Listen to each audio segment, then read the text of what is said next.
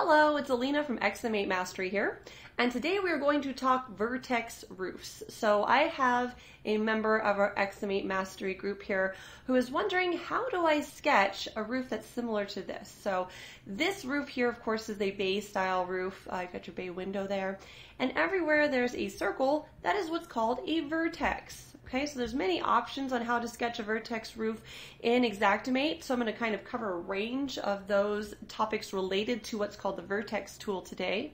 Also, there's a pre-built package that's a bay roof in Xactimate that I want to showcase as well. For now, let's go ahead and take a look at how to build these vertex roofs.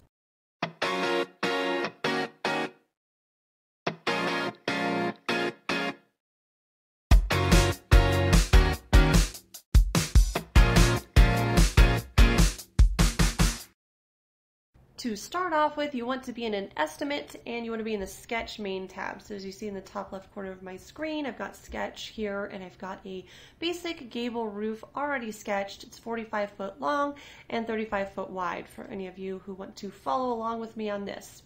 Now this again is an intermediate to advanced topic, so you may need to take notes on this.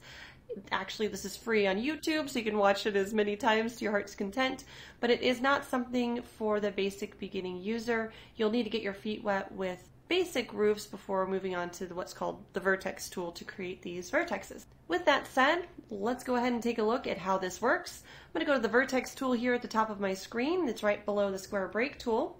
And if you hover over the Vertex tool, you'll see that it shows you add vertex with the V in parentheses. The V in parentheses is the shortcut for the Vertex tool. So I always like to mention the shortcuts because that's how I sketch and I find them to be very useful. So I'm going to tap V on my keyboard for vertex and I'm going to left click once to place that vertex on the edge of the roof. See how that diamond came in here? Diamonds indicate angles, or the tool that gives you the ability to create angles. So we've got a diamond set here. And I'm going to try to left click, hold, and drag downward. Now as you notice, that Xactimate is not letting me do that. And this will happen to you when you first try to use this tool in Sketch. It's very frustrating. So what it's saying here is the roof span cannot be modified until at least one of the roof properties is unlocked. So all that means is I need to click back on my roof and take a look in my properties, which is the easiest place to do that. Take a look at my properties and look for a lock that is locked. So my roof span currently is locked. I'm going to left click once to unclick that lock. My lock's all turned to green and everything looks good to go. Then I'm going to left click out in the blank space to close my properties and try this again. V for vertex, left click once to place it. Left click, hold, and drag downward, and now we've got that vertex going. However, did you notice that when I set that vertex and left clicked, held, and dragged downward, it's going to move your ridge. So take a look at this. Bam. Ridge is now moved and may not be in the place where you want it to be. So that's where locks do become helpful. So what you can do is lock your rafter length or your run, which are these two measurements right here. I can lock those actually right out here in the sketch if you'd prefer to do that. I can left click on the lock, which opens up my dimension screen, and then left click again. Same thing with my run. I can left click right there and then left click next to the dimension, and that will lock the lock as well. Now if I set my square break, oh, lock, come on.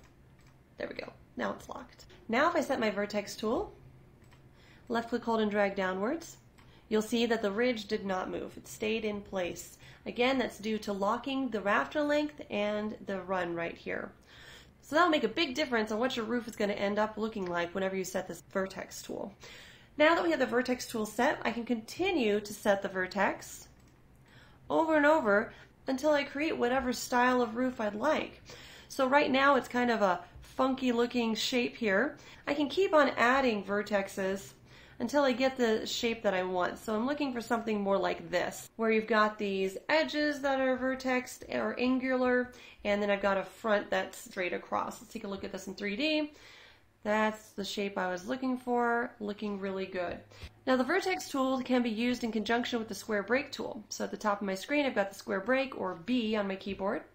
I can left click, hold, and drag along the front of this house that I've just created, and I can create a pop out here which I can now square break, or vertex break, excuse me. I can now vertex break that to my heart's content and make a really fancy looking roof here.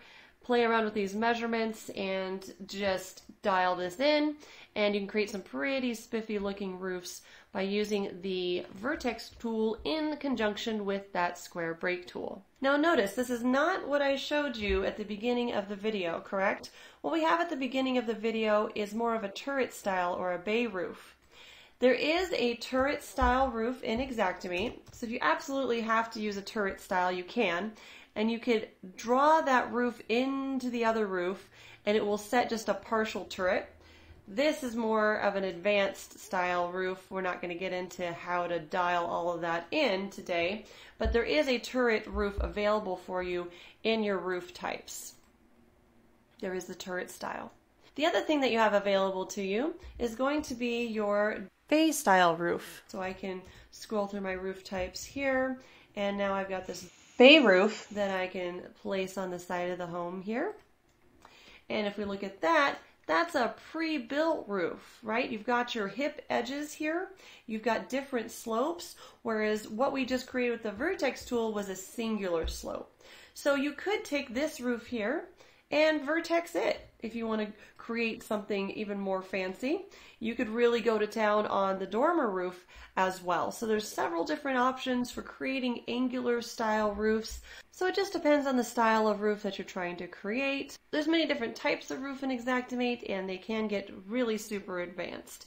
But that's pretty much the gist of using the Vertex break tool in the program. Now the Vertex tool works pretty much the same in a room. You can just build a room here like I did. Tap V on your keyboard and Vertex break these rooms all day long to create whatever style of room that you would like to create. You can either vertex the vertexes. You can really get creative here. So you can make an 8-sided room if needed and then put that 8-sided roof on. You can get really outrageous. So that's how to use the Vertex tool. If you have any further questions, be sure to post them down below, and I look forward to clearing up any confusion that you may have about the Vertex tool. This is Alina Wilson with Xactimate Mastery. For more information on what we do, please visit our website at www.xm8mastery.com, and be sure to like this video if you like sketch topics like this, so we can make more on the types of roofs that Xactimate has to offer, and also the other tools that you can use in Xactimate. See you next week.